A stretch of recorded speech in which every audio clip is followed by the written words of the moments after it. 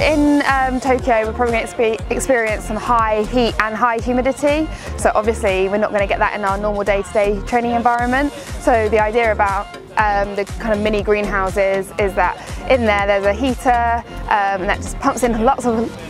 excellent hot air, which is really nice to cycle in, and that kind of creates an environment that's going to be probably the worst case scenario that we're going to experience in Tokyo.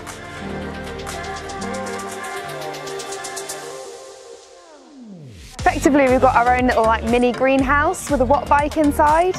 and then we try and get up to temperature as quickly as possible, and then once we're up to temperature, so that's about 38.5 degrees body temperature, then we're just pedalling around on the bike and just cruising our legs over for about an hour.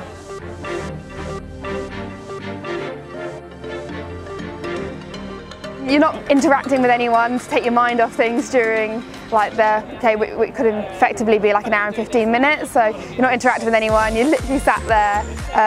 try and plug in with music or podcasts or something like that, but it's not quite the same as having someone there to distract you all the time. Yeah. The creativity and the intuitive design behind this is incredible, and without that, we wouldn't have this opportunity, which is a major benefit for us and an advantage that we hopefully will give us great success in Tokyo.